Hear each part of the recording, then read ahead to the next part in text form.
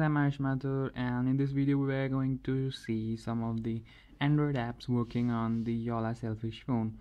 So first let's start with the first Android app on this phone is the Android App Store. So Aptoid App Store, sorry.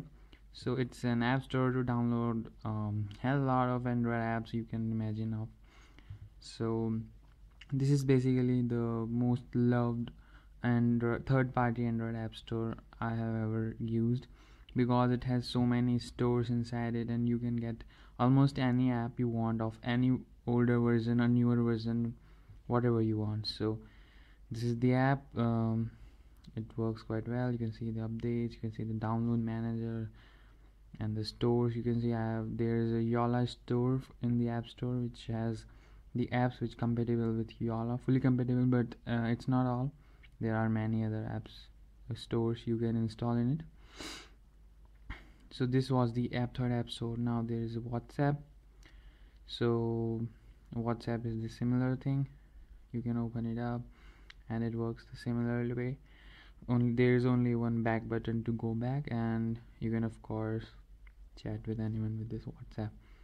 So it's fully working. Only drawback is that you do not get notifications. I mean to say the notification, sound notification or light notification. You can only check if there is any notification by swiping up from the down. That only if the WhatsApp application is running in background. Like let me show you. I open the WhatsApp and took it to background. So if this window is open, then only you can see notifications coming on here. So that's the drawback of Android app store. Basically it's an you can say a virtual Android inside the Sailfish operating system. So next up we have the Twitter. So yeah, it runs well. All the Android apps supported by this. So this was the Twitter. I guess it's taking a lot of time. The Instagram is also working. I'm posting lots of pictures on this. But I have seen one thing that that when the phone, the latest update we took, when the phone is connected to Wi-Fi network, then the Android apps do not work well on. They need the basic data connection from the cellular phone. Similar goes to Facebook. All latest apps, they do work quite well. Only that I have already told you, the notifications do not really come up. Yeah, they do crash like this one. I guess you can only use one or maximum two applications at a time. But yeah, Facebook is the latest version of the Facebook is quite unstable. I have seen it crashing a lot. So yeah, regarding Truecaller, you can use it only to search manually. It do not shows any notification for the unknown number calling at that time. And similar all other applications. Skype, the latest version of Skype do not really work well, but this is some older version. Let me show you which version is it, so you can get an idea which version you need to install. So you need to go to the settings and about. So you can see it's the 5.0.0.51733. This is the version which is working quite well on this phone.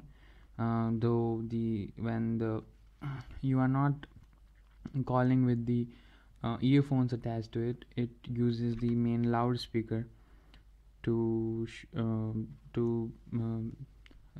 speak the things. They do not use this speaker phone. So there is lack of fully compatibility. Similarly, all other apps do work well. I have already shown you the GTA San Andreas game on the previous video. The MX player do work well. Yeah, here maps, they do work and they work very well. There are many other applications like Office Mobile, OneDrive.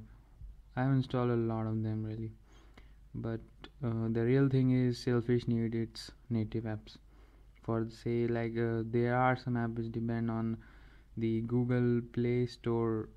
So like this one, it shows you the book my show application shows you this dialog box like this app needs Google Play services which is missing from your phone, and asks you to download the Google Play services, but it do not really works. There are ways you can install Google Play Store and Google Play services, but that only will make your already installed these applications do not working. So take a catch about that. Like YouTube, I have this YouTube version. The latest one, I do not see it working well. It will continuously ask you to install Google Play services, but this version really works. Let me show you which version is it. I guess it should be in help. Okay, no, so sorry, then it must be in settings. Oops, it actually opens up the browser. So here is the version 5.3.32. this version do not really needs or I guess this one is the modified version as far as I know, because I ported it from my previous Nokia X phone to this phone, because that version was I guess modified, so it do not needs the play services. So that's a kind of thing with the Android compatibility. Actually this is due to the